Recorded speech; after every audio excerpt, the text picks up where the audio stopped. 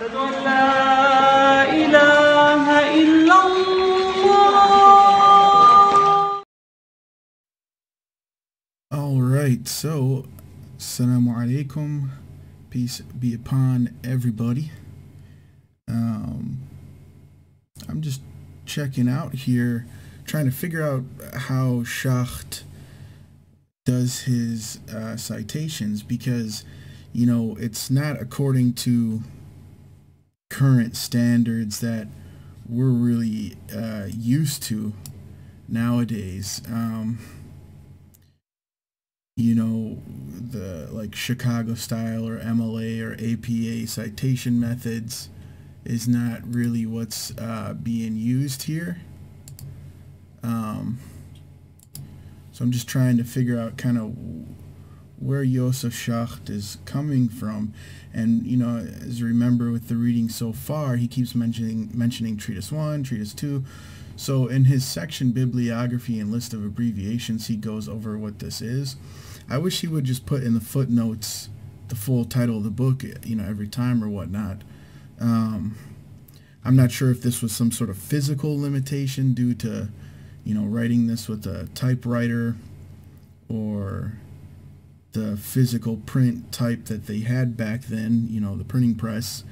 I'm not sure why they decided to do it this way, but it's really annoying to contemporary academic. But so treatise number 1 is اختلاف العراقيين. Then we have treatise 2 is اختلاف علي وعبد الله بن مسعود. Abdullah bin Mas'ud. So it's this is from Kitab al-Umm.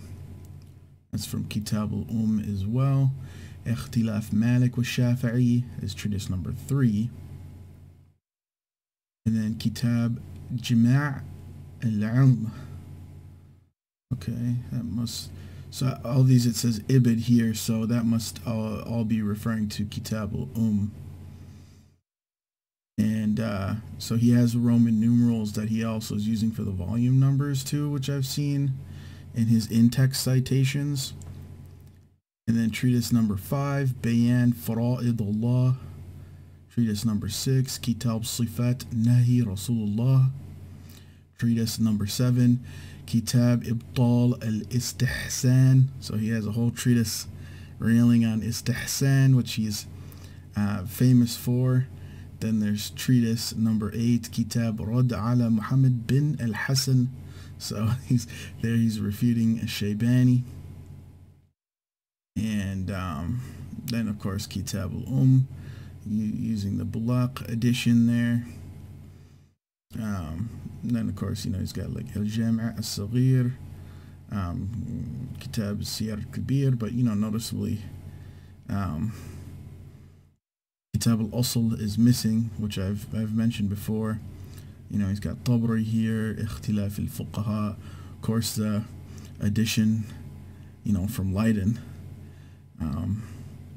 So it's kind of interesting, you know, the stuff that he had access to. Sharh Ma'ani al-Athar from Imam al-Tahawi, Tahdhib from Ibn Hajar al-Asqalani. So, you know, he's got some interesting stuff. And one of the things that I noticed too is he sometimes just cite mud, but it's actually al-Mudawwana. I was thinking in my head probably it's al-Mudawwana, but now here I can have it, you know, explicitly laid out. So really these type of abbreviations, I don't know why they weren't put in the beginning of the book.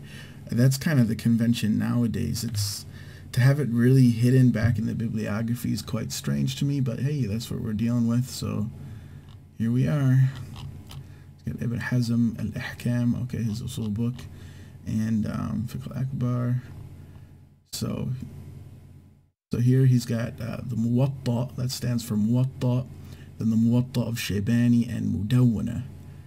And he says, I often found it convenient to give only the first page of the whole section in which the reference is to be found. So his citation is like, you know, I mean, could be better. But of course, like I said, I don't know what limitations they were dealing with back then. presumably he's writing this book in the 1940s. So God knows really what they were going through, the academics during that time. We're talking about, you know, World War II decade, right? But anyways, that's pretty much about it. That's mostly what I wanted to, you know, talk about here in regards to how he kind of is citing stuff. That's a great book right there, Backelman, by the way. Gesichter der arabischen Literatur. That's a good one. Even today, that book is so useful. But yeah, anyways, I just wanted to kind of show you, you know, so we can have some reference here as to what these different treatises are. And then we'll get back to reading in the next video here, but I just want to make sure that we're on the same page as to what, you know, sources that he's using, what he means when he says the different treatise numbers, and so on and so forth. And please remember to subscribe, you know, give the video a like if you're into this stuff, and check out my Patreon. I'm going to be making some special videos for the Patreon only members here soon as well. And if you noticed, I'm starting to wear some European berets, and I plan to make a video about the history of the beret and how it comes from the Moroccan like tarbouche or fez, or, you know, whatever you want to call it, ta'iyya, kufi. But, you know, the North African cap is a little bit more stiff in the sides, and the beret just simply is not stiff. And but I believe it came to the European world through Islamic Spain and became popular, especially in the Basque people in northern Spain, southern France, and kind of just became popular throughout Europe in the 1800s. And in recent memory, quite popular in the 60s and 70s with revolutionary movements and leftist thought. So I also kind of want to put that little tidbit in there. Watch out for that. I am doing research right now on the history of berets and how it's tied to Islamic history. And that's pretty much it. I hope you enjoy this video, and have a great rest of your day or night.